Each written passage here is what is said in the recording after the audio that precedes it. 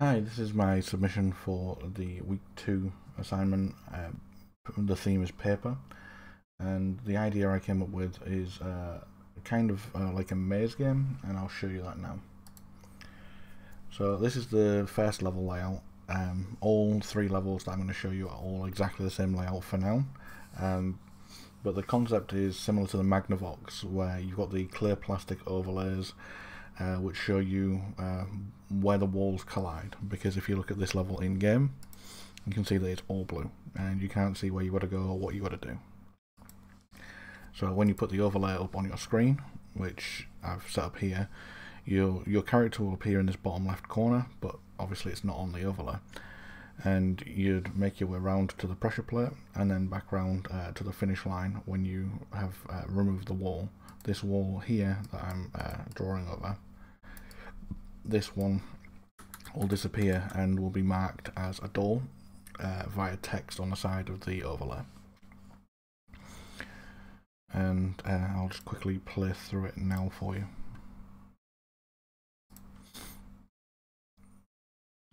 So as you can see, this version I have made it so that you can see the walls just to aid in getting around the first level.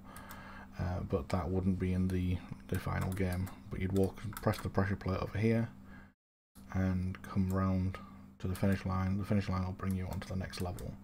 Each level would have different layouts, and they're symbolised by the coloured backgrounds on the overlay.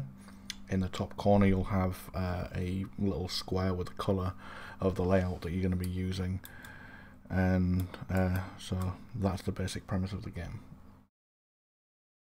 Obviously the level layouts, if I were to take this and push it, there would be more intricate things like teleporters and multiple pressure plates required to open doors, or other